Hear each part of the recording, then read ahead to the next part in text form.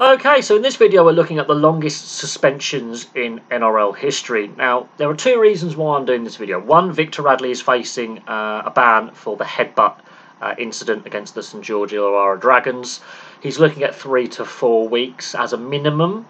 And of course, George Burgess famously in 2019 got 9 weeks for an eye gouge, which was his second similar offence within a few months, because he missed the start of the 2019 season following a suspension from carryover from the international games against New Zealand, where he was also suspended for an eye gouge. Now, what is very interesting is the latest suspension on this list that I've compiled of 10 or plus weeks for suspension was in 2012, and the judiciary now have changed the way they deal with suspensions, whereby at the start of each season each player has a clean slate. There is no longer loading when it comes to players facing the judiciary when it comes to misbehaviour on the field, which is very, very noticeable. One player appears twice on this list. Most of the suspensions take place between 2001 and 2005 in a 4-year period, and this was a period where the NRL was grappling with a lot of foul play on the field. The game has changed somewhat. Fighting was still a very prevalent part of the game. The shoulder charge hadn't been outlawed at this point. So the rules have changed somewhat, and what is deemed acceptable and not acceptable on the field. Throwing punches now is an automatic sin bin and lengthy suspension, so we don't really see a lot of fighting anymore. Anyway, let's have a look at it. So I'm going to start from the 10 weeks up to the longest, which is 18 weeks, and there's some very infamous incidents in here. Greg Bird comes in 2004 with a 10-week suspension for dangerous contact. Greg Bird, quite a dirty player. He ended up playing at Catalan. He became very controversial for some of his off-field antics as well. He had some legal issues, but he was also regularly suspended for on-field indiscretions. His longest suspension was 10 weeks in 2004 for a dangerous contact on an opponent. Tim Madison comes in at 10 weeks a few years prior in 2002 for striking an opponent. Most of these striking things are sucker punches and elbows to unsuspecting opponents. He got 10 weeks in 2002. Luke McDougall got 10 weeks for a dangerous throw tackle in 2005. Now, we've seen, obviously, the tackle area right now with the hip drop, the cannonball, the crusher. These are the type of tackles at the moment the NRL are trying to crack down on with suspensions and sin bins. The throw tackle has sort of disappeared from the game. It still happens every now and then, but a dangerous throw tackle, the last time someone got suspended for a dangerous throw tackle of more than 10 weeks was Luke McDougall in 2005. Luke O'Donnell got 11 weeks for a reckless high tackle in 2003. We still see a lot of headshots now and a lot of high tackles now. They haven't had that length of suspension for quite some time. Again, with that removal of loading, I think that's part of the reason why. Luke O'Donnell got 11 weeks in 2003 for a reckless high shot. 1998, so in the NRL's first season following the Super League War, Josh Stewart got 12 weeks for 2 separate high tackles in the same game. They were 6 weeks apiece. They got combined together for a 12-week suspension. So again, high tackles have always been an issue in the game, but lengthy suspensions were more likely to result in previous years than in more recent years. Now, John Hopewate, he appears on this list twice. 2001, he got 12 weeks for 3 contrary conduct charges. This is the famous game against the North Queensland Cowboys where the finger up the bum, which he did more than once. He inappropriately made contact with 3 separate North Queensland Cowboys players. That's the infamous anal probe, as I'll call it. John Hopewate, very controversial figure within the game. Lots of off-field indiscretions as well. And on the field, he copped a lot of suspensions. That isn't his longest. He has one of the longest in the history of the game, which ultimately ended his career. But he got 12 weeks in 2001 for the famous finger up the bum incident. Clint Newton comes in 2004 with 12 weeks for a striking charge. Again, elbows and sucker punches. That was in 2004. He got 12 weeks.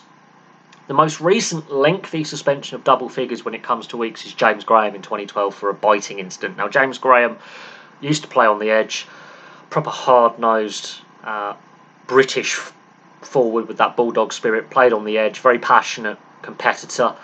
Yeah, he got 12 weeks for biting. He also had some other suspensions for, disrespecting referees, late shots. But that, I think, was the low point in his career when it came to his suspensions. Playing on the edge, you want to put front row forward to lay down the law, but he bit an opponent, he gets 12 weeks. But there are two further suspensions that are longer than James Graham's biting incident. John Hopewate, he appears again.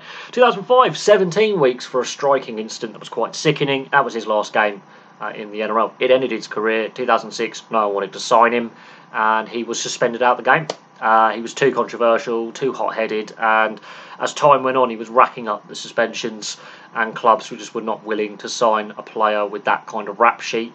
And since he's been away from the game, other things have happened off the field, in his private life, a lot of legal issues. John Hopewate, very controversial character, and you do get the occasional player who is just generally a grub. John Hopewate was, quite disliked by a lot of fans when he was playing.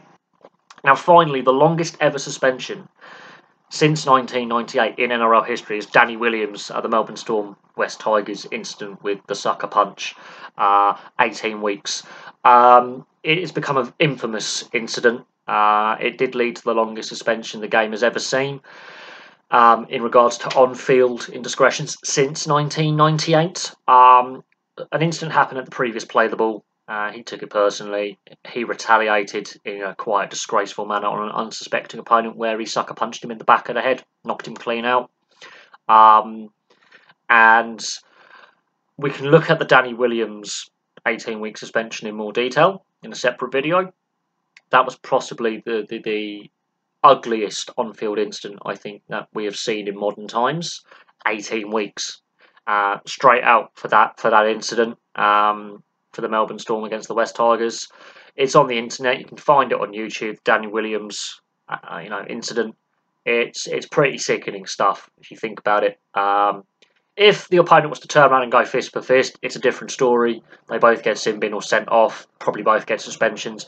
But the opposition player has turned his back. He's going back into the defensive line, and he just whacks him with a hook around the back of the head and led to some severe injuries as well.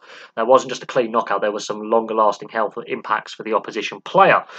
So the two reasons why I'm doing this video is, one, Victor Radley's facing the judiciary yet again, and now that they've taken away loading from previous seasons and no carryover loading to start each season, his suspension is going to be a lot less than what it would have been had he been playing in an earlier generation, so in the 2000s or 2010s.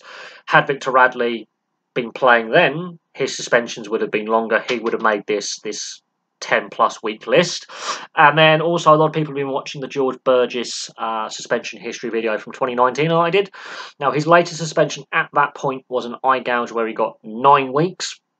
And I totted up all his suspensions in his career between 2015 and 2019. He had missed a full season, pretty much, worth of NRL games due to suspension. That's going to be frustrating as a coach when you have players who are regularly getting suspended, like Victor Radley. You want Victor Radley to play on the edge because he's a great defensive player. He's a great aggressive tackler. And that raises, the energy levels of your team. Felice Kafusi has also got sin bin today as I'm recording this video for the Dolphins against the Melbourne Storm in Indigenous round. He will also be facing the judiciary for a high shot. So a couple of players were put on report in a few of the games so far in Indigenous round. Kafusi and Radley will be facing the judiciary. Victor Radley's looking likely at a 3 to 4 week suspension at the minimum. It could be longer, but it won't be in the double figures range. Now, in the comments section below, I want you to list the pros and cons of removing loading. Do you think at the moment suspensions are too short for acts of foul play? Do you think we should bring back longer suspensions to act as a deterrent? Obviously, we saw the magic round fiasco with all the sin bins previously, which hasn't happened this year but happened in previous years, where they went overboard when going after head contact and dangerous contact. We're currently seeing the crackdown on the hip drop, cannonball tackles as well. The hip drop, controversial crackdown. Is it accidental? Was it deliberate? Are players actually being coached to do this? Are they not? How has it got in the game? The cannonball tackle as well. We've seen players get suspended for that. And of course, the continued crackdown on high contact. Some of these suspensions were due to reckless high tackles. So are the judiciary getting it right with lengths of suspension, setting out a precedent saying we are going to try and deter players from doing this with the suspension and fines that go with that? Are we too lenient? Anyway, I'm going to leave that there. Thank you very much for watching. Please place your thoughts in the comment section below. Give a like and subscribe if you feel that you like the content. And I'll have some more content for you very, very soon.